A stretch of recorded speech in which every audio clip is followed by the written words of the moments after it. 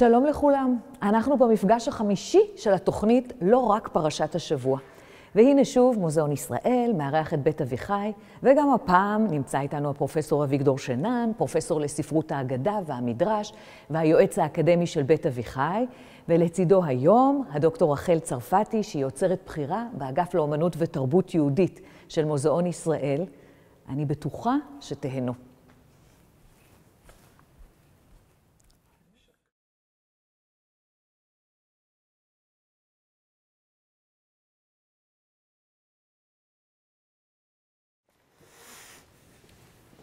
שוב שלום, זו הייתה דניאלה שלו ממוזיאון ישראל.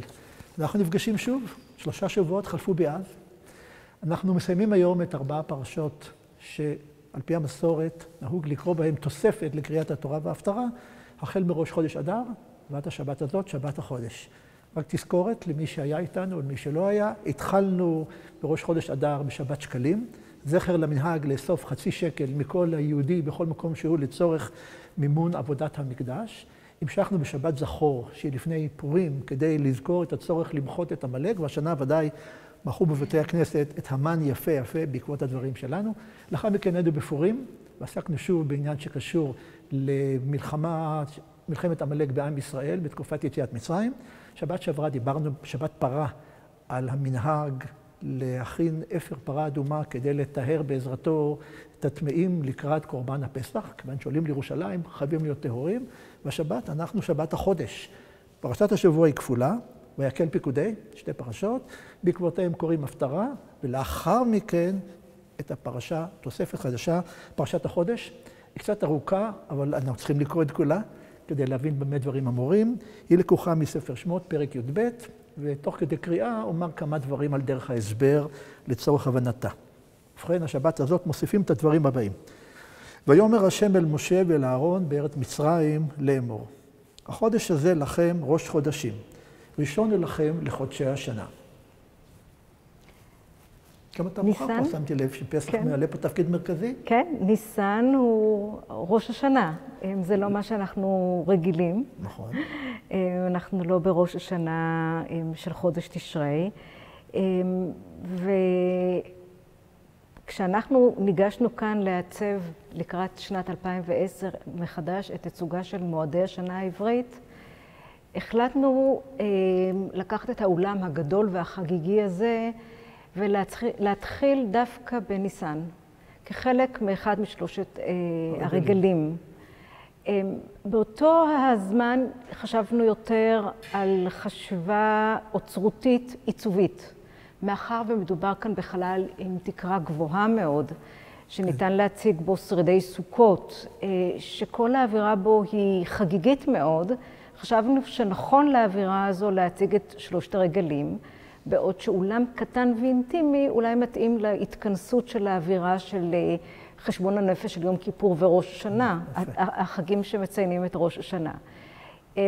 בדיעבד חזרנו לתקופה מוקדמת שבה ניסן היה ראש החודש. כן, והמעבר ללוח המקובל היום של תשרי, ראש חודש, הוא מסובך מאוד להבנה. הוא הראה איפשהו בתקופת גלות בבל, שיבת ציון, מכל מקום, החודש הזה לכם ראש חודשים. ואז ממשיכה התורה ואומרת, דברו אל כל עדת ישראל לאמור. בעשור לחודש הזה, כלומר בי' בניסן, ויקחו להם איש שא לבית אבות, שא לבית. שא זה הצאצא גם של גדי וגם של כבש. אנחנו משתמשים במושג שא במשמעות אחרת, אבל שא פירושו צאצא של כבש או של גדי. ב10 לחודש כל אחד לוקח לו, קונה לו, ויקחו לו איש שא לבית אבות, ואם ימעט הבית מהיות משא, אם מספר אנשים בבית לא יכולים לחסל שא שלם, משפחה קטנה, נאמר 3 נפשות, 5 נפשות, ולקח הוא ושכנו הקרוב אל ביתו במכסת נפשות, איש לפי אוכלו תחוסו על השא. כלומר, נמנים, עניין של מניעה, את מספר האנשים שיכולים לאכול שא, כי המצווה היא לסיים את אכילת השא במהירות באותו לילה. לכן 10 אנשים, לפעמים 20 אנשים, אנשים עניים 30 אנשים, אפילו 50 אנשים יכולים להימנות על שא אחד, אם יכולים לחסל אותו באותו לילה. והשא הוא שא תמים, זכר, בן שנה, יהיה לכם מן הכבשים ומן העזים תיקחו, כבר אמרתי, שא זה גם כבש וגם יכול להיות עז. והיה לכם למשמרת עד 14 יום לחודש הזה, השנה זה יום שישי, ושחטו אותו כל קהת עדת ישראל בין הארבעים. לפנות ערב שוחטים את השה, ולקחו מן הדם, ונתנו על שתי המזוזות, כמובן מזוזה, רחל, זה לא מה שאנחנו קוראים מזוזה, מזוזה זה לא אותה יחידה שמוצמדת לדלת, ואנשים נוהגים גם לנשק אותה וכו'. מזוזה זה פשוט הקורה, לבית יש לדלת שתי קורות, שתיהן קורות מזוזות. במשך הזמן, השם מזוזה התקבל דווקא לתוספת הזאת שמחזיקה את הקלף עם הפסוקים שבתוכו. נתנו על שתי המזוזות, ועל המשקוף, המשקוף זה החלק העליון של הדלת, או של הכניסה לבניין. למה זה נקרא משקוף? שאלה גדולה. ושמו אותו על שתי המזוזות ועל המשקוף, על הבתים אשר יאכלו אותו בהם. ואכלו את הבשר בלילה הזה צלי אש, ומצות על מרורים יאכלו. שימו לב, עוד לא יצאנו ממצרים, וכבר יש מצווה לאכול את הגדי, או את הטלה עם מרור ועם מצה. זו שאלה גדולה, הרי לכאורה כולם חושבים שהמצות הם זכר ליציאה הבהולה ממצרים, אבל פה כבר עוד לפני היציאה יש צורך לאכול מצות על מרורים. אל תאכלו ממנו נע, כלומר בשר לא מבושל, ובשל מבושל במים, גם לא בשר מבושל במים, כי אם צלי אש, על ראשו, קרעיו ועל קרבו. כל הגדי כולו כמו שהוא צולים אותו, ולא תותירו ממנו עד בוקר. ונותר ממנו עד בוקר, בלית ברירה, באש תשרופו. וככה תאכלו אותו, מותניכם חגורים, עם החגורות על הגוף, נעליכם ברגליכם, מוכנים לצאת לדרך, מקלכם בידכם, ממש אדם שיוצא לדרך, ואכלתם אותו בחיפזון. פסח הוא לשם. ואז משפט שתשמח לחזור אליו מאוחר יותר, אומר האלוהים, ועברתי בארץ מצרים בלילה הזה, והכיתי כל בכור בארץ מצרים, מאדם ועד בהמה, ובכל אלוהי מצרים מעשה שפטים, אני השם. והיה הדם לכם לאות על הבתים אשר אתם שם, וראיתי את הדם ופסחתי עליכם. ולא יהיה בכם נגף למשחית בהכותי בארץ מצרים. פה לראשונה עניין השם פסח מתקשר לפסיחה שפוסח הנגף, או האלוהים שמבטא אותו, כאשר הוא עובר בין הבתים. כל בית שמסומן בדם הוא בית יהודי ומדלג עליו. והיה היום הזה לכם לזיכרון, וחגותם אותו חג להשם לדורותיכם, חוקת עולם תחגוהו. יום אחד חג הפסח. ולפתע התורה עוברת לדבר אחר. מדברת על 7 ימים מצות תאכלו, שזה חג אחר לדעת חוקרים. יש חג הפסח של יום אחד וחג המצות של שבוע ימים. 7 ימים מצות תאכלו. אך ביום הראשון תשביתו שאור מבתיכם, כידוע. כל האוכל חמץ ונכרתה הנפש ההיא מישראל. צריך להשמיד את כל החמץ. כולנו מכירים את זה, כל הבהלה של מכירת חמץ וחיסול חמץ. נדבר על זה בוודאי. ביום ראשון חג, מקרא קודש, ביום השביעי חג, מקרא קודש, ושמרתם את המצות, חז"ל אמרו, אל תקרא שמרתם את המצות, שמרתם את המצוות. לכן מצווה שבאה לידך, אל תחמיצנה. הביטוי להחמיץ את המצווה בא ממדרש של להחמיץ את המצה. בקיצור, צריך לעשות אירוע אחר. בראשון, ב-14 יום לחודש, בערב תאכלו מצות, עד היום ה-21 לחודש בערב. 7 ימים אוכלים מצות, 7 ימים אין בבית צעור. אין ספק שמדובר פה בשני דברים שונים. דבר ראשון זה מה שנקרא פסח מצרים. אירוע חד פעמי, פעם אחת בחיים, עם ישראל במצרים מתכונן לצאת ועושה מה שעושה. לאחר מכן יש מה שנקרא פסח דורות. היינו פסח שעד היום הזה מקיימים. בפסח דורות כמובן אין צורך לקחת גדי 4 ימים מראש, ב10 לחודש. בפסח דורות לא צריך לטעון על הבתים, לא צריך למרוח על הבתים דם וכו'. כלומר, יש הבדל בין פסח מצרים לפסח דורות, ומי שיקרא את כל ענייני פסח בתורה, וזה נושא מאוד מורכב, צריך להבין שיש פה שני דברים שונים. כן, פסח חד פעמי, פסח מצרים. באמת האיורים, פסח דורות. באמת, לפעמים יש חזרה, מכיוון שאם אנחנו מדברים על עשה, המאייר מנסה לעקוב אחרי הטקסט, העבר ולפעמים באמת מתואר פעמיים שחיטה של כבש, של שא, ולפעמים אתה לא מבין, אנחנו עוד מעט נדבר בהרחבה על אגדת ראשי הציפורים, אבל אנחנו יכולים לראות כאן דווקא את ההתייחסות לפסח דורות, את שחיטת הכבש שמצווים בהווה לעשות קודם, מכיוון שזה ברצף הטקסט האגדה, ולאחר מכן אנחנו יכולים לראות את השא שבני ישראל, זה חלק מתיאור מתן תורה, ויש את עשה שהקריבו בני ישראל. גם המאייר הנבון הזה... הם היו צריכים להתמודד כל הזמן בעצם עם פסח דורות ועם פסח מצרים. והסיבוך הזה הוא גדול, המחקר בוודאי, מבחינתנו די לי בזה. פרט לכך, כמובן, עם הזמן, זה לקח דבר הזה הרבה מאוד זמן, כל המערכת המורכבת של ההכנות לקראת הלילה הגדול הקרוי ליל הסדר, כל המערכת המורכבת של הניקיון השנתי, ואחר כך נראה את הביאור חמץ, ובדיקת חמץ, וביאור חמץ, ומכירת חמץ, והחמץ, חמץ, חמץ, חמץ, כל הפאניקה הגדולה של חמץ עד היום הזה, בתי חולים, כן להביא חמץ או לא להביא חמץ, זה נושא מאוד דרמטי. וליל הסדר עצמו, 4 כוסות, האפיקומן, ההגדה, הכל תהליך ארוך ומורכב שדורש לא 45 דקות, רחל, אלא 45 שעות כדי לעסוק בהם. מכל מקום נגיע עוד לדברים, אלא רק נזכור שגם ההגדה היא מצווה מן התורה. משום שבספר שמות נאמר, והגדת לבנך ביום ההוא לאמור, כלומר בשלב מסוים צריך לספר לילדים כל מה שהיה, וכמובן במשך הזמן כאשר המקדש חרב, ונדבר על זה הרבה, ואין קורבן, הטקס של הקורבן, של אכילת המצה והמרור, שהיה העיקר, התחלף בטקסט.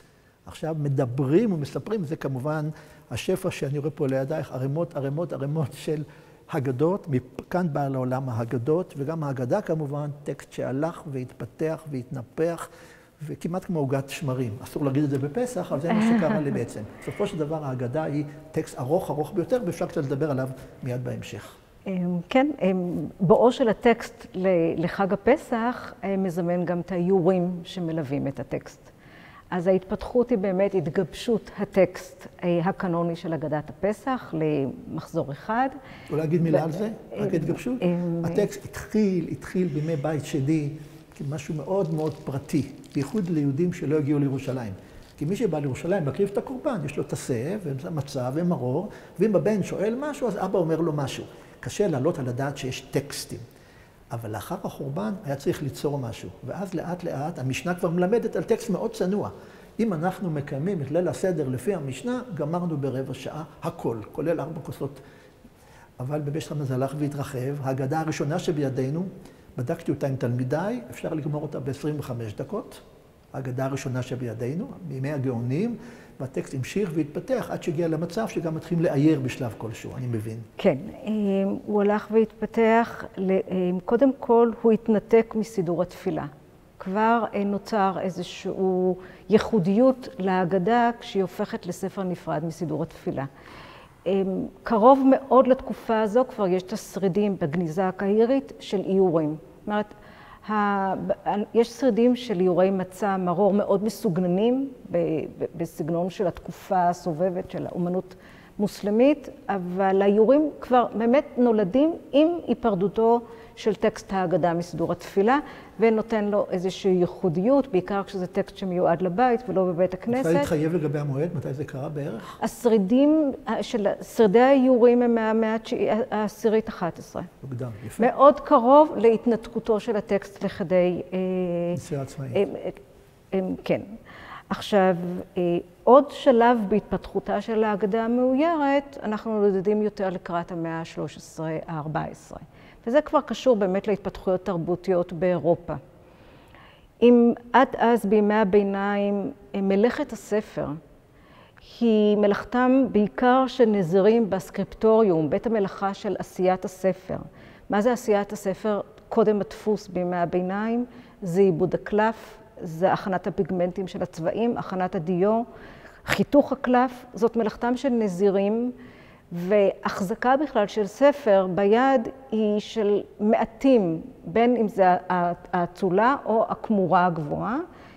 במאה ה-13 יש איזה תהליך תרבותי, משתכללת עשיית הספר, עיבוד הקלף והכנת הצבעים, ומתחילים בתי מלאכה של מעתיקים, של סופרים שמעתיקים טקסטים והם מאיירים.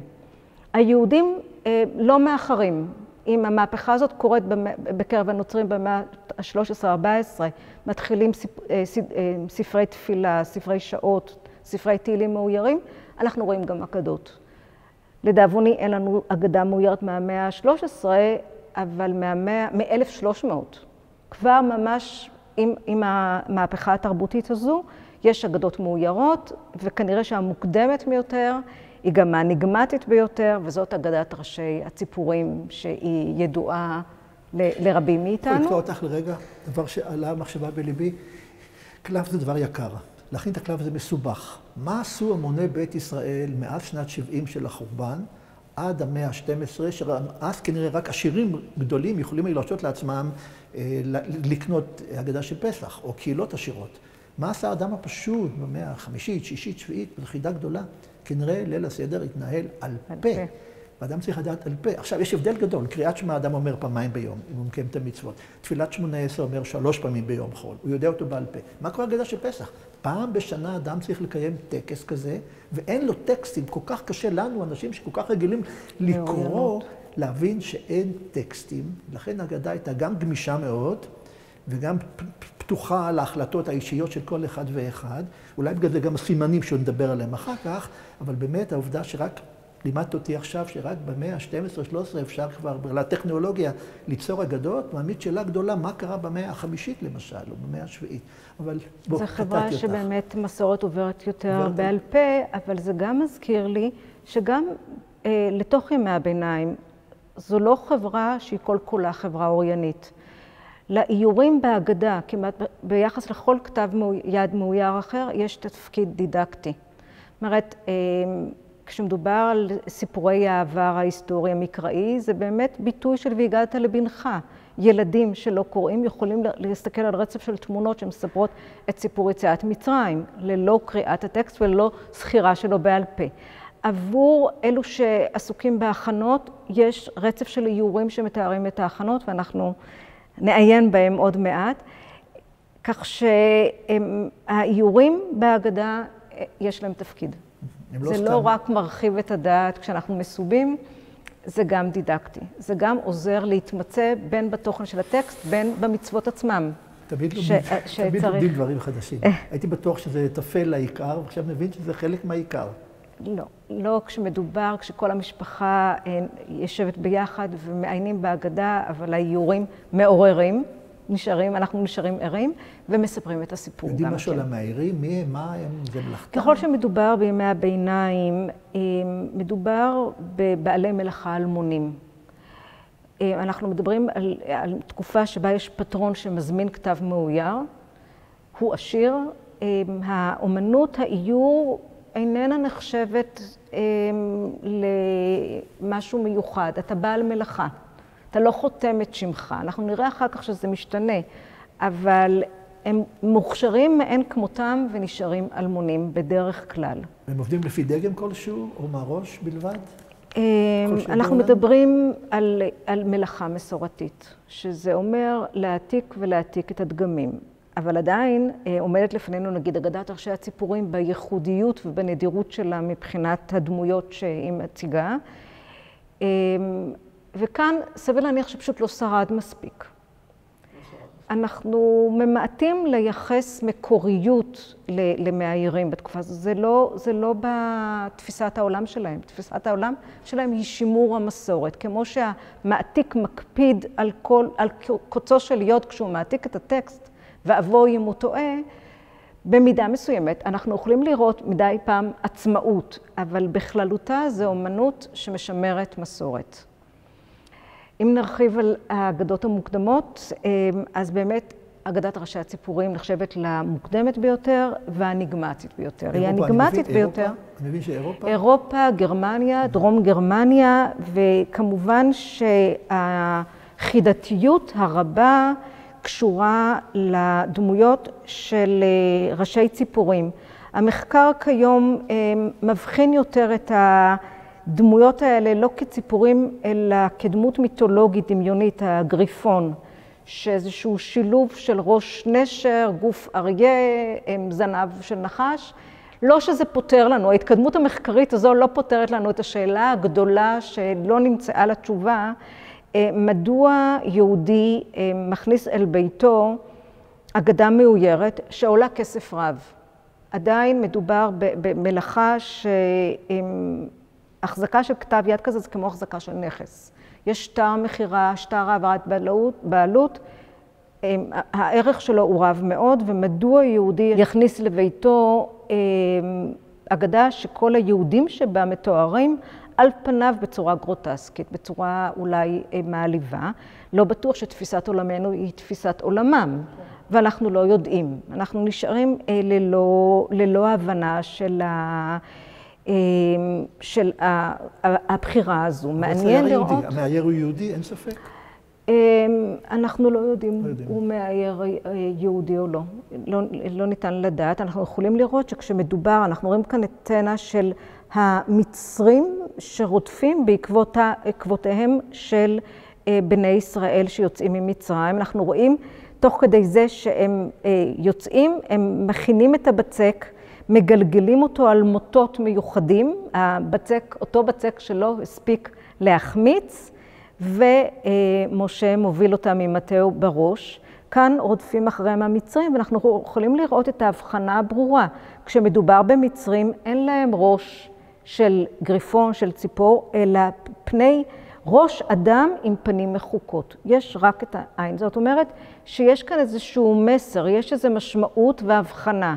היהודים עם ראשי ציפור, גריפון, המצרים עם ראש ללא פנים. מוזר למצוא בין המצרים גם שתי דמויות עם ראש ציפור.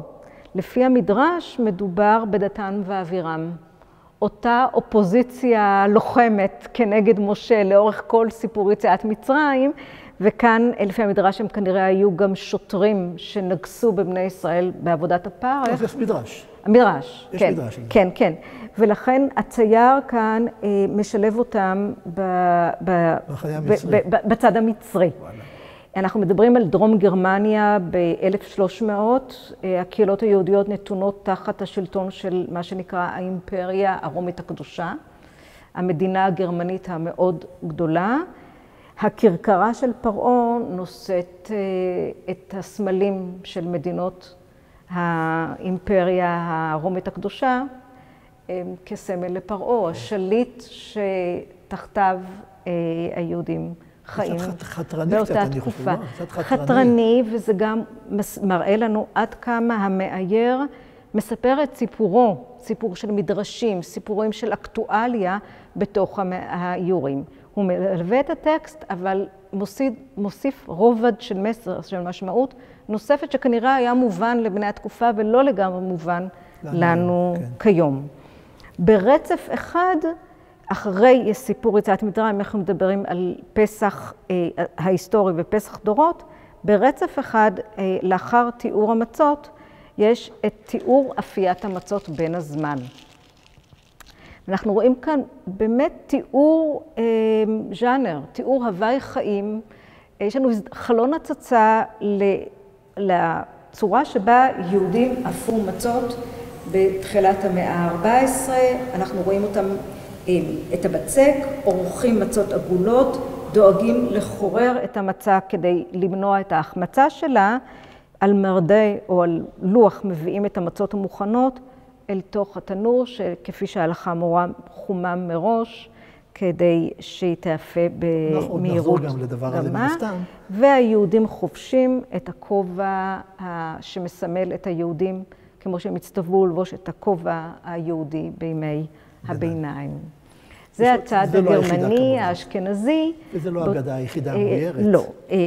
לא. אנחנו כאן איבדנו בפקסימיליה, אין באפשרותי להציג בפניכם כך את כתב היד האמיתי. כתב היד ברשותנו מוצג בגלריה כאן, ואנחנו נעיין בייצוג נוסף של האגדות המוקדמות בכתב יד מימי הביניים, הפעם לא מאזור אשכנז, אלא מספרד.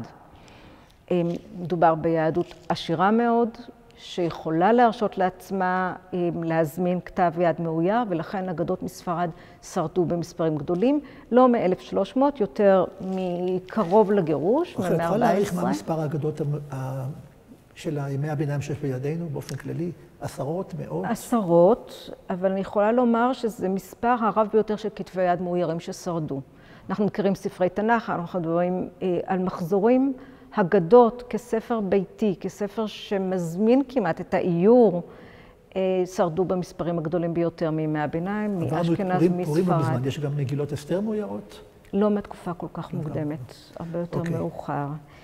אז באמת אנחנו נעיף מבט בשוב עותק מצולם, מה שאנחנו קוראים פקסימיליה, של אחת האגדות הידועות, המפורסמות ביותר שיש בכל בית, כי הרבו לצלם אותה, וזאת אגדת סרייבו. סרייבו כי היא מוחזקת בספרייה בסרייבו, והיא התגלגלה לשם, לא מכיוון שהיא נעשתה שם ייצוג של אגדות מספרד. האגדות מספרד מאופיינות לא בעיטורי שוליים, אלא בעמודים שלמים שפותחים את טקסט האגדה. לא תמיד ברור מדוע יש כאן את כל סיפור ההיסטורי של ספר בראשית, ואחר כך הירידה מצרימה וסיפור יציאת מצרים, קודם להגדה, בהחלט אופייני לאגדות הספרדיות. עושר עצום של סיפורים מקראיים שפותח את האגדות. אני יכול להציע לך הסבר לדבר הזה. כל הרעיון הוא שכל ההיסטוריה התגלגלה לקראת יציאת מצרים ומתן תורה. כלומר, מלכתחילה, סיפרו את בראשית והאבות, הכל מתוך מטרה אחת ברורה. להיות במצרים, לצאת ממצרים, להגיע להר סיני, לקבל את התורה. לכן הסיפור חייב להיות מבריאת העולם, וכך נראה לי. טוב, מהזווית של האומנות אני גאה לומר שההסבר הזה בא לידי ביטוי רק באומנות ולא בטקסט. יש רצף של תמונות שמספר את הסיפור בתמונות ולא בטקסט. אין כאן איזשהו כרוניקה שכתובה מהר, תראו מה קורות העם היהודי מאז בריאת העולם ועד יציאת מצרים. הכל מסופר רק באמצעים חזותיים ובאושר בלתי רגיל. ואם פה גם מתארים הכנות לסדר, בואו נמתין לזה רגע עד להמשך הדברים ונחזור לזה. להכנות הסדר. כן, אלא בכל מקרה הבנתי שיש הבדל בין האגדה האשכנזית לבין זו הספרדית. יש גם מודפסות מן הסתם. ויש גם את המודפסות, וזה באמת בסיפור ההמשך של התפתחות, קשור במהפכה תרבותית נוספת, מהפכה חשובה מאין כמוה. אנחנו נעבור לדבר עכשיו כן, על התרומה של גוטנברג, התרומה של גוטנברג. כן. עכשיו, המהפכה הזו מתרחשת באמצע המאה ה-15 עם המצאת הדפוס. אם דיברנו על מהפכה שכתבי היד יצאו מהסקריפטוריום של המנזרים, עכשיו ספר כתוב, טקסט, הוא כמעט זמין לכל. יש דמוקרטיזציה של המידע. זאת מהפכה תרבותית עצומה שההשלכות עליה מבחינת אירועים היסטוריים הם לא ענייננו כיום, אבל הספר הוא כבר לא נכס, יקר ערך ורחוק מהישג ידם של כולם. אם דיברנו על אותו יהודי שצריך לנהל את הסדר במאה החמישית-שישית, ואחר כך אותו יהודי שהתמזל מזלו ואולי יש לו אגדה מועתקת על ידי סופר בימי הביניים, בהמשכם של ימי הביניים, עכשיו כל אדם יכול להשיג אגדה מודפסת. וכבר היהודים ממהרים מאוד לאמץ את המצאת הדפוס. מאמצע המאה ה-15 כבר יש ספרים מודפסים, ספרד לפני הגירוש, ואחר כך מתקבעים המרכזי הדפוס הגדולים באירופה, איטליה, אמסטרדם, פראג, וינה. ואנחנו כאן מסתכלים על 4 אגדות חשובות שקיבעו מערכת של איורים. פראג היא הראשונה מביניהם, 1526, והיא האגדה הראשונה היהודית שגם הודפסה בידי יהודים.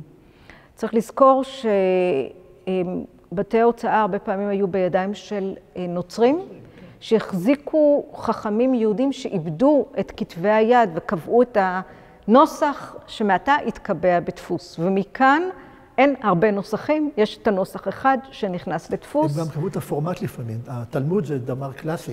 התלמוד שהודפס בוונציה, בבית דפוס לא יהודי, קבע את המבנה של העמוד, איפה רש"י, איפה זה, וזה עד היום הזה לא ישתנה. כך גם האגדה. מתקבע מראה העמוד של האגדות, מתקבע סדר הרבה יותר ברור של קטגוריה של ההכנות לפסח, בהתחלה, הקטגוריה של התיאורים ההיסטוריים, של העבר, והעתיד המשיחי. הדברים הרבה יותר מאורגנים, ואנחנו יכולים לראות את ההתחלה הזו של הדפוס בעירוב של לוחות מוכנים שבית הדפוס יש ברשותו של ספרים אחרים, את עיטורי השוליים האלה שבינם לבין מסורת יהודית אין הרבה, אנחנו יכולים לראות שזה מעוצב בצורה של נגטיב. הרקע הוא דיו שחור, האיורים בולטים ברקע הקלף, בעוד שהמיניאטורה שהיא ייחודית יהודית ולא כללית, היא כאן של האדם שבודק את החמץ. אנחנו יכולים לראות סגנון אומנותי אחר לגמרי, ויש לנו תיעוד של מראה הלבוש של היהודי של התקופה. כמו שאמרתי, יש לנו כאן הזדמנות הצצה למראה התקופה. הדפוס יוצר אייקונים, יוצר את האימוג'י של ראשית העת החדשה. כאן אנחנו נחזור ונראה דמות בעל הבית, שמרים את הכוס לקידוש. אנחנו באגדת פראג יש לנו 3 שערים שונים. שוב, שער שקשור ללוח דפוס שנמצא בזה, הוא מראה תיאורים מקראיים. כאן אני רואה הפוך, אבל אנחנו רואים כאן את ידי הכהן הגדול שהם קשורים כנראה לבעלים, ואת משפט שלמה כאן. אלה דמויות יותר... איך התגלגל משפט שלמה לכאן? מכיוון כן, כן, כן, כן. אוקיי, אז אני מציע, יש עוד אגדות ואני רוצה לחזור אליהן ברשותך בצורה קצת יותר דינמית. כולנו יודעים על כל ההכנות, שחלקם גם מאוירות וחלקן מוכרות לנו, או לפעמים עד לעייפות. והייתי רוצה ברשותך שנעבור על חלק מכל ההכנות לליל הסדר, גם באיורים שתראי לנו, אם יש כאלה, וגם דרך יצירה לא מוכרת, שבסופה הפתעה. כך שמי שיחזיק מעמד עם היצירה הזאת וימתין לסוף, אולי תמתין לו הפתעה קטנה. וכוונתי לפיוט, כך שלומר בעברית יפה, שנתחבר בצרפת במאה ה-11. המחבר שמו היה יוסף טוב אלם, או בונפיס, תלוי איך השם הצרפתי שלו, פייטן יהודי, גם רב בישראל, שבשבת הגדול, זה שבוע הבא זה יהיה שבת הגדול, בשבת הגדול, בשבת שלפני ליל הסדר, הוא חזר בבית הכנסת בתוך התפילה על כל ענייני ליל הסדר, והכנה לקראת ליל הסדר. זה חלק מהעובדה שלא כל הציבור היה לו את כל הידע. לכן הוא, וסוג הפייטנים אחרים, בשבת הגדול, לפעמים קורית כמה ימים לפני פסח, והשנה תהיה ממש בערב פסח ממש, ביום שבת, חוזר בתוך הפיוט, בתוך התפילה, בפיוט ארוך של מאות שורות על כל ענייני ליל הסדר, אחד לאחד, חלק בעברית, חלק בארמית. זה אולי קצת טרחה להתמודד עם זה, אבל אני לא מוותר. אני רוצה להראות לך וכמובן למי שצופה בנו כעת, איך התמודד פייטן בתוך תפילת השחרית של שבת הגדול, עם עניין ליל הסדר, ובתוך חזרת השץ, כלומר בתוך חזרתו של החזן על תפילת 18, כי תמיד החזן חוזר תפילת 18. אגב, עוד סיבה, כי הציבור אין להם ביד סידורים. ואם אין לך ביד סידורים, אתה חייב לשמוע את החזן כדי לומר אמן בכל מקום ומקום. מכל מקום, אני אביא כמה וכמה קטעים מתוך הפיוט הארוך הזה, ונסה לראות איך זה מתקשר ליצירות שאת הבאת כאן. לעתים זה יחלוק, לפעמים זה יחפוף, לפעמים לא בכלל. ובכן, כדי לומר פיוט בתוך התפילה, הוא צריך לבקש רשות. קודם כל, וכולם מכירים את זה ודאי מהימים הנוראים, שבהם אנחנו משופעים בפיוטים, החזן מבקש רשות לומר פיוט בתוך התפילה, והנוסח הוא נוסח קבוע. מסוד חכמים ונבונים, ומלמד דעת מבינים, הבטחה פי בשיר ורננים, להודות ולהלל פני שוכן מעונים. זאת נראה די ברור. מסוד חכמים ונבונים, היינו ברשותם ובמסגרתם של החכמים והנבונים, שזה חז"ל, שאני פותח את פי בשיר ורננים, ויש לי אישור לערב בתוך התפילה, גם ענייני פסח והלכה. ובתחילה, כמובן הוא חייב לשים את שמו, כדי שנדע מי המחבר, זה הקרוסטיכון. בשלב מסוים זה מעניין, אולי מהמאה השישית, הבינו פייטנים שאם לא ישימו את שמם בתוך היצירה, שמם ייעלם. אז אמנם יפה לכתוב יצירות, אנונימיות, אבל אתה רוצה להיקבע. לכן הוא מתחיל בפיוט של 4 שורות, שבראשו עומדים 4 האותיות, או סליחה, לאורכו מופיעות מילות שמו שלו, שזה יוסף בן שמואל חולה וחולה, נדלג על הדבר הזה, אז צריך להבין שזה בנוי במסגרת הנכונה. הוא מבקש רשות, מביא פיוט שמביא את שמו, ולאחר מכן הוא מתחיל לעבור לענייני פסח, ומתחיל במשפט הבא. אני קורא מה שכולנו גם רואים.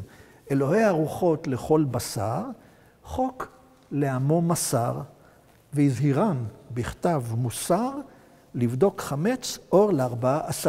לא בדיוק יצירה פיוטית מעולה, אבל יש פה איזה חרוז, שבו נאמר שאלוהים, כקרוי אלוהי הרוחות לכל בשר, חוק לעמו מסר, חוקק חוק, והזהירם בכתב מוסר, והזהיר אותם בהזהרה גמורה, לבדוק חמץ אור ל14. כלומר, לפני השקיעה ביום ה14, או בשקיעה עצמה, סליחה, בשעה שאין בני אדם מצויים בשוקה, אור הנר יפה לבדיקה, חרוז מוצלח, אין בודקין לא לאור החמה ולא לאור הלבנה ולא לאור האבוקה, וצריך לברך על ביאור חמץ כחוקה. פה מדובר, עכשיו צריכה לעצור אותי אם את רוצה, על עניין של בדיקת חמץ והברכה שבאה בעקבותיה. כלומר, בערב, כן, אור ל14, שזה כבר לאחר השקיעה, אני טעיתי קודם, בערב חובה לבדוק לאור הנר, כולנו מכירים את המנהג בהרבה מקומות שלוקחים נר ונוצה ומסתובבים בבית ומחפשים את החמץ. היום זה כבר טקס, לא פעם אחד בבני המשפחה מטמין, מחביא כמה פיסות לחם ממקומות שונים, בתקווה שהוא זוכר איפה זה, כי אני מוכרח להודות ביני לבינך, אני מטמין 10 ורושם לעצמי היכן שמתי, כי כבר נלכדתי שנה אחת ששכחתי היכן שמתי, ואוי לבושה, אבל זה העניין של בדיקת חמץ לפני שהם מבערים אותו. כן, אז אנחנו יכולים באמת ליצור כאן איורים לפיוט, אם לא עשו את זה עד היום. אנחנו נאייר את הפיוט שהבאת באמצעות האגדות או באמצעות חפצים שנמצאים כאן אצלנו. זה המקום הנכון. אז קודם כל עוד נשאר באותה מהפכת דפוס חשובה.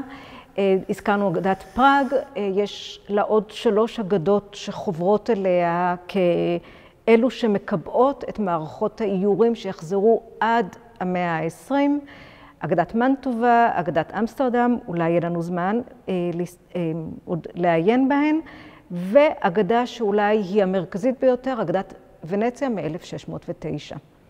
אגדת ונציה, כשאתם תראו את האירועים, הכל יהדהד כאיזה משהו מוכר. היא חזרה והודפסה שוב ושוב ושוב. וכאן באמת יש הקדשה רבה לעניין ההכנות, וביניהם גם ההסתרה של הפסח, כמו שאנחנו רואים כאן. אנחנו רואים כאן את ההטמנה של הפיסות לחם, ואת אפיית המצות שדיברנו עליו קודם, הגלת הכלים, והוצאת הכלים הכשרים לפסח. אנחנו נתרכז כאן בבדיקת החמץ, עוד לא כל כך בניקיונות, ונקפוץ קפיצה עצומה לתקופתנו. הנושא של בדיקת חמץ הוא בעצם עיסוק מבחינת חומרים בחומרים מתכלים ולא חשובים. למעשה יש אפילו המלצה להשתמש בשבר קערה, כדי שנוכל להשמיד את החמץ יחד עם השב ולא יהיה לנו חבל על איזשהו כלי שלם. לקחו אומנים בני זמננו את הטקס אולי השולי הזה שמתעסק בפסולת, שצריך לזרוק ולשרוף ולהשמיד, ועשו איזשהו תהליך שאנחנו מדברים ביהדות העלאה בקודש. הפכו אותם לנצחיים, ליקרים מאוד, מכיוון שהם עשויים מכסף. ויש לנו כאן 2 דוגמאות נפלאות. אחד של המעצב משה צברי, שיצר מעין קערה מיוחדת שמחכה צורה של יאה. יש הקפדה על נר ולא אור אחר, כמו שהפיוט מציין. יש שם מקום לא לאור החמה, לא מיוחד, אלא רק בנר. כן. במרכזו של אותו יאה, עשוי כסף מבריק, מעובד, יש את הנר ויש את הנוצה. אני משערת שמשה צברי חשב שאת החמץ באמת נלך ונשרוף, אבל את היאה צריכים, היאה המוחשף הזה, והמעוצב אמור להישמר משנה לשנה. אותו דבר יצר גם אבי בירן, מעצב נוסף שעובד עד היום. זה משעשע. אבי בירן משלב הומור ברוב חפצי היודאיקה שהוא יוצר. וכאן יש לנו שופל, אולי אותם שופלים שעורמים פסולת בחיריה או במקומות אחרים שאבי בירן יצר. השופל בכף שלו נושא את הציטוט של הברכה קודם בדיקת החמץ, ובגלגל האחורי שלו מופיעה כל הברכה בארמית שאומרים כשמבארים את החמץ, ועל גופו אנחנו רואים כאן מיוחד לנר ומקום מיוחד למצה.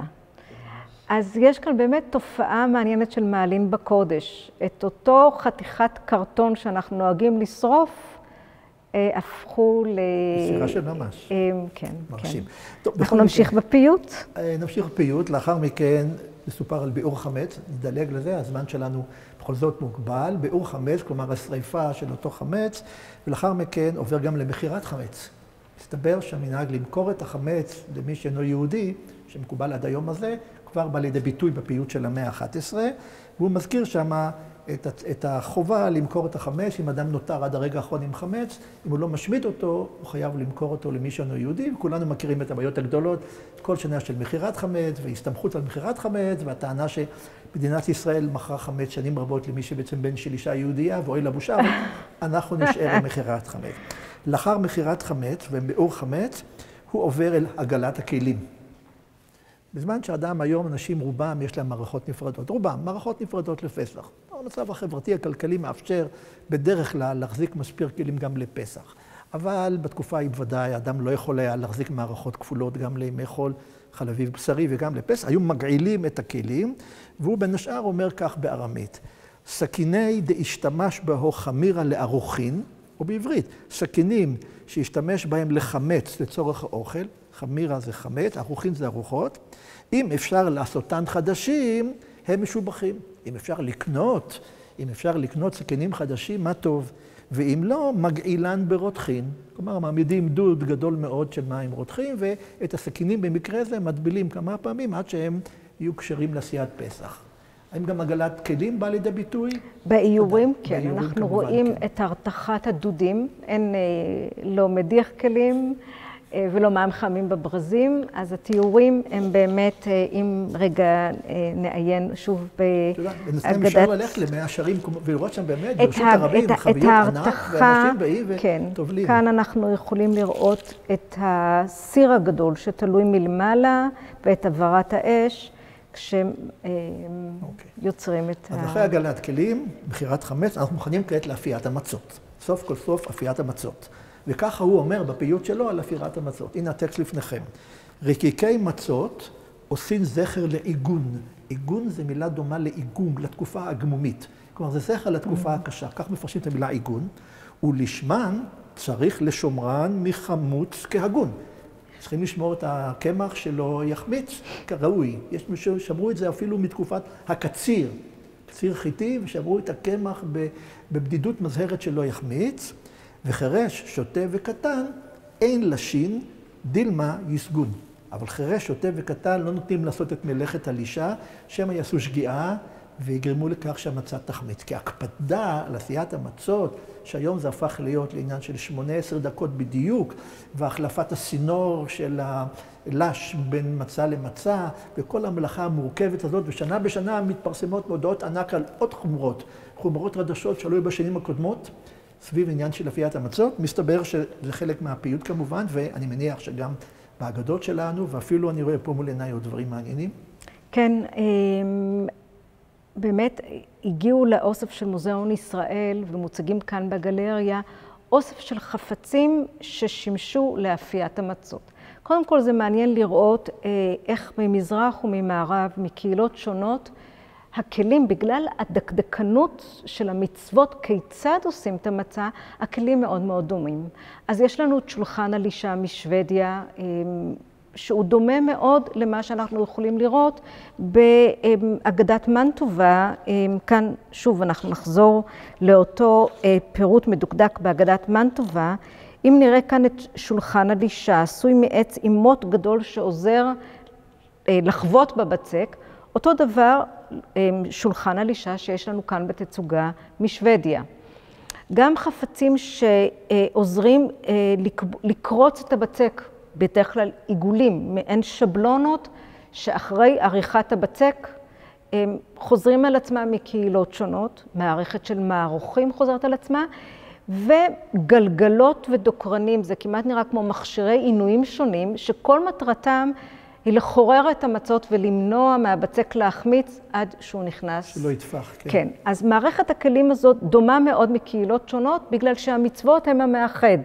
זה מעין הוראות למעצב תעשייתי, מה המוצר הנדרש.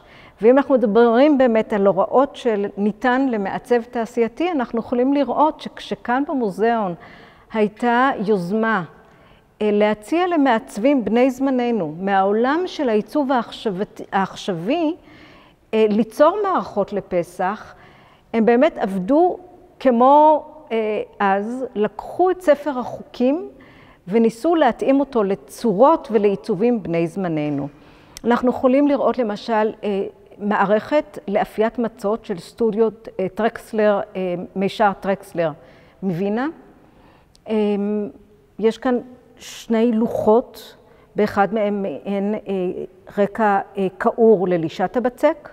יש לנו מבחנה, כל מקור ההשראה הוא בעצם מעבדה. ההוראות האלה נתפסו בדמיונם כמעבדה לכימיה. אז יש כאן מבחנה עם סימנים ברורים של כמות המים, כמות הקמח שצריך לשם המצות. יש לנו את אותה שבלונה שיוצרת את המצה לאחר שעורכים אותה, ושעון חול לאותם 18 דקות שאסור לעבור אותם בשעה שמכינים את המצות. הקשר למסורת, לאותו פסח דורות, מגולם כאן על ידי המכשיר לחירור המצה, ובצורה של דמות הלך. אנחנו יכולים לראות כאן דמות הלך משוקעת במצות. אנחנו נסתכל מהר על עוד מערכת אחת שיצר מעצב ישראלי, הוא לא פועל כיום בארץ. ניצן כהן נולד בקיבוץ ויצר מערכת של חוקים, של מערוכים. מקור ההשראה שלו הם מערוכים מפונה, שהוא ראה כאן בוויטרינה שלנו. נקפוץ מהר לפונה, להגדה שיש כאן ברשותנו, ואנחנו נראה שוב פעם תיאור מפורט של המידות, של הכנת הבצק, קריצת העיגולים, הלישה והכנת אז יש לנו כאן איזשהו סיבוב שלם בין ההגדה מהמאה ה-19 של פונה, המערוכים מפונה, והמערוכים שנוצרו בימינו אלה. כל עוד פסח יהיה חג, הדברים האלה יעשו. בכל מקרה, אנחנו צריכים להמשיך קדימה, כי צריכים להגיע ליל הסדר. בין השאר, אולי תשמחי לשמוע שבהכנות לליל הסדר, הוא אומר ככה, חייבים ברגל להיות שמחים, צריכים לשמוח בפסח. במקדש, בבשר, אכלו בשר, והשתה, ועכשיו בימים אלה, ביין ריכוכים, ביין מבוסם. גם נשים חייבות לשמוח ולהרנין, תזכרו גבירותיי, גם נשים צריכות לשמוח, לא לסבול את הפסח. בבבל, בבגדי צבעונים, בארץ ישראל, בבגדי פשטן המלובנים. קנו לקראת הפסח, קנו בבית לבנות המשפחה, בארץ בגדים לבנים מבהיקים, בבבל בגדים צבעונים, למה ברגע זה לא נוכל לדבר, אבל הנה הגענו ליל הסדר. עברנו את כל ההכנות למיניהם, ותראו איך הוא מתחיל לספר את ליל הסדר. תזכרו בבקשה, זה פיוט לשבת הגדול, מה יקרה אוטוטו. בערב הפסח, סמוך למנחת ראשון, קרוב לתפילת מנחה שלפני ערב הפסח, לא יאכל אדם עד האישון. לא לאכול עד שיגיע הלילה, כדי להגיע ליל הסדר רעבים. למען האמת, אני לא הייתי אוכל מצות בתיאבון גדול, לא הייתי קצת רעב. אוקיי, זה הערה אישית. לא יאכל אדם עד האישון. ובבואו מבית רחשון, הוא המציא מילה. בית רחשון זה בית כנסת, כי שם רוחשות של האדם שפתיו בתפילה, מוזגים לו כוס ראשון. תראי את ההתחלה, בערב פסח סמוך למנחת ראשון, לא יאכל אדם עד האישון, ובבואו מבית רחשון, מוזגים לו כוס ראשון. ראשון מברך על היין, ואחר כך קידוש וזמן, והוא מתחיל לתאר את כל פרטי ליל הסדר, אחד לאחד, כדי שורחץ את כל האירועים עצמם, באריכות רבה, שוב כתזכורת למי שחייב לקיים את זה עוד מעט, ומתאר לעצמי שכמובן כל חלקי ההגדה, הכרפס והרחץ וכו', באים לידי איור לאורך כל הדרך כולה, כן. גם בסימנים. כן, הם באמת, דיברנו על כך שהאיורים הם מאוד מתודולוגיים, והם מסבירים בעצם למי שמנהל את הסדר כיצד לעשות את זה. אנחנו רואים כאן את האיור העצום כאן בגלריות, שהוא לקוח ממיניאטורה קטנטנה, שמופיעה לראשונה בהגדת ונציה, ואחר כך חוזרת ומופיעה שוב ושוב. בידי יש גרסה קצת מאוחרת שאיננה צבועה, אבל יש כאן את סימני הסדר. ובצורה כמעט כתיאור של תיאטרון, יש את השולחן, ובכוונה לא תיאר אנשים שיושבים עם גבם אל המתבונן, כי המטרה כאן היא לא לאייר את ההגדה, המטרה היא כאן להסביר באיורים, כמו ברצף של קומיקס, את כל מהלך הסדר, את כל סימני הסדר, ומה אתה עושה בכל אחד מהשלבים. אתה חוטא את המצה, אתה מכין את הגביע, עד שנשלם הסדר כולו. עכשיו, הרצף הזה של האיורים יחזור אחר כך בהגדות מודפסות שוב ושוב ושוב, כי באמת הוא מסייע בסופו של דבר לבעל הסדר לנהל אותו. כלומר, לא רק הסימנים עצמם, קדש, רוחץ, כרפס, את יודעת, יש לנו לפחות 15 סימנים שונים. זה של קדש ורוחץ הוא מאוד מפורסם, אבל יש רבים אחרים ואפשר למצוא אותם לכל המתעניין, ואני לא פעם בליל הסדר שלי, למען האמת, אם יש מבוגרים מספיק ולא הרבה ילדים שדורשים תשומת לב, אני מביא כמה וכמה סימנים אלטרנטיביים, נותן אנשים להתמודד ולראות עם סימנים אחרים מאשר הסימן המפורסם של קדש ורוחץ, כרפס, יח"צ וכו'. זה נכון. מטרתו באמת לסייע. בכל מקרה, לאחר שהפייטן שלנו, יוסף בן שמואל טוב אלם, סיים את כל הדבר, הוא מסיים במילים הבאות שהן כן מפורסמות. כל מה שקראנו עד עכשיו אולי נדיר, הוא מסיים ואומר, חסל סידור פסח כהלכתו, ככל משפטו וחוקתו, כאשר זכינו לסדר אותו, כן נזכה לעשותו. למען האמת, רחל, זה הפיוט הכי אהוב עליי בליל הסדר, ולא משום שהוא מסמן את סוף ליל הסדר. המנגינה מאוד יפה. חסל סידור פסח כהלכת, או לא נשאיר עכשיו. בכל מקרה, מה אומר פה הפייטן? חסל סידור פסח, גמרנו לסדר על פה בבית הכנסת את הפסח כהלכתו, כל ההלכות, ככל המשפט וכל החוקתו. כאשר זכינו לסדר אותו היום בשבת בבית הכנסת, כן נזכה לעשותו בליל הסדר. שיכול לחול אפילו באותו יום עצמו, כמו שקרה השנה. כלומר, זה פיוט לטווח קצרצר. במקרה הכי טוב זה 5 ימים. זה פיוט לטווח קצרצר, כאשר זכינו לסדר אותו, כן נזכה לעשותו בטווח קצר. מה קרה לפיוט הזה? עקרו את המילים האלה מן הפיוט של הפייטן, הביאו להגדה של פסח בשלב כלשהו. ואז הפכו להיות פתאום בקשה, כאשר זכינו השנה לסדר את ליל הסדר, כן נזכה לעשותו בשנה הבאה. ואז יותר מאוחר אפשר לראות, הוסיפו לזה את המילים לשנה הבאה בירושלים. כן נזכה לעשותו לשנה הבאה בירושלים. זה ודאי דבר שבא בעולם היהודי כולו, אם אתה תקווה שאת הפסח הבא נחוג בארץ.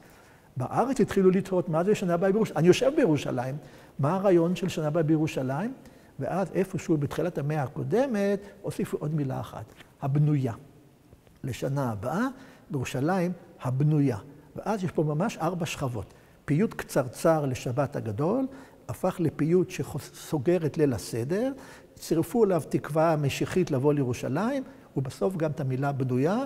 נדמה לי שהמילה הבנויה זו המילה האחרונה שנכנסה להגדה המסורתית. לא מדבר על לא מסורתיות, אגדות של קיבוצים, אגדות עולם שלא הגענו אליו היום. עולם גדול, לא הגענו, אגדות קיבוצים, אגדות פמיניסטיות, אגדות צמחוניות, אגדות של אנשים בעלי תפיסת עולם שונה, פוליטית, אגדות... ואגדות מסחריות. אגדות מסחריות, אגדות חילוניות. אגדה חילונית, באותיות גדולות, אגדה חילונית. יש שם הכל חוץ מאשר אלוהים. אבל יש 4 כוסות, לא צריך לדאוג. ואגדות לאנשים בעלי תפיסת עולם שונה ומגדר וכו', זה דבר מרתק, אבל לא הגענו אליו. כמובן, כזמן קצר. אני לא רוצה לבטל לך דבר אחד בכל זאת. יש לי אגדה עם ציור של ציידים רודפים אחרי ברווזים או משהו כזה, או אני יודע מה הסיפור הזה של הדבר הזה? אתה תיתן את ההסבר היותר הלכתי, מה הוא אומר, אבל בעצם קשור באמת למשחק מילים ביידיש, בגרמנית, יין, קידוש, נר הבדלה, ראשי התיבות, זמן. יקן האז, יקן הוז, תלוי, כן. בצליל זה מזכיר את איך שמגדירים ציד ארנבות. בגרמנית. בגרמנית וגם ביידיש. ולכן, מהאגדת פראג, אנחנו התחלנו מהאגדת פראג ממש תחילת המאה ה-16, יש תיאורים של ציד ארנבות. לא קשור בכלל לתוכן, לא קשור לסיפור פסח, אבל קשור למשחק מילים ולצליל שלהם, והתקבע באגדות המודפסות. אז רגע נסביר למי שלא מבין מה זה היקן האז הזה, יקן הוז, מה שלא יהיה. השנה קורה דבר מעניין. ליל הסדר הוא במוצאי שבת. כלומר, שבת הוא שבת הגדול. נדבר על זה בשבוע הבא. ובמוצאי שבת צריך לעשות הבדלה, לעבור משבת. על כאן עוברים משבת לקודש. היינו מהשבת ליום קודש, ליום טוב. לכן מקובל הוא, ראשי התיבות י' ק' נ' ה' ז', שאלה חמישה דברים שעושים אותם זה אחר זה. יין, נו, על ברכת היין, זה היוד, ואחר כך מופיע עוד קוף, זה הקידוש, לאחר מכן ברכה על נר, כמו שבהבדלה הרגילה, לאחר מכן ברכת ההבדלה, אחר כך שהחיינו שזה הזמן. י' ק' נ' ה' ז', זה המעבר, ויקן הוז וזה, זה חוש הומור, את חושבת? אני חושבת שכן.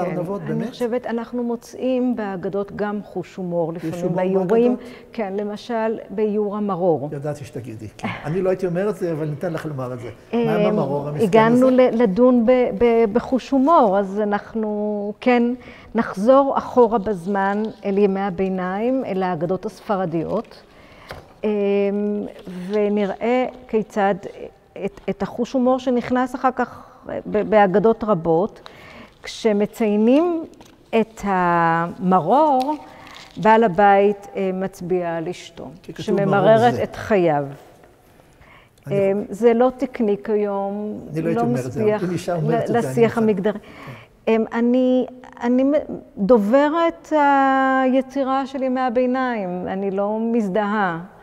אבל אנחנו מראים את מה שיש, אנחנו לא צריכים להסכים. אני חושב שבאגדת פראג אפילו כתוב, כשאומרים מרור, אז הבעל מצביע על אשתו. שנאמר, אישה מרה ממוות, נכון? כן, אבל אם אנחנו נזכור תמיד שזה הומור עדיין, אז אולי נוכל להכיל את זה. אז אני רוצה לסיום לחזור להתחלה. אני חושב עכשיו, אני הבנתי למה אפשר לעשות בזה הומור. ברגע שהאגדה התנתקה מהסידור, אני חושב שהסידור, כמו הסידור של רב עמרם גאון, שכולל גם את האגדה, זה טקסט כבד יותר רציני.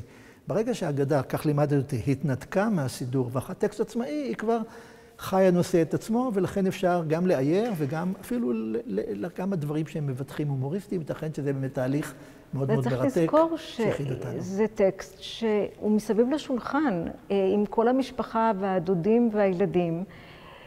אלה כתבי היד או הספרים המודפסים המוכתמים ביותר, כתמי היין והמצות. זאת אומרת, משהו מהחיים, הוא חי מאוד, הוא חי מאוד. טווח קצר מאוד של חי. לי בבית שלי זה עשרות אגדות, לרוב אנשים שבית אגדות אין ספור, פעם זה היה גם מסחרי מאוד, מחברות למכירת יין וכו'.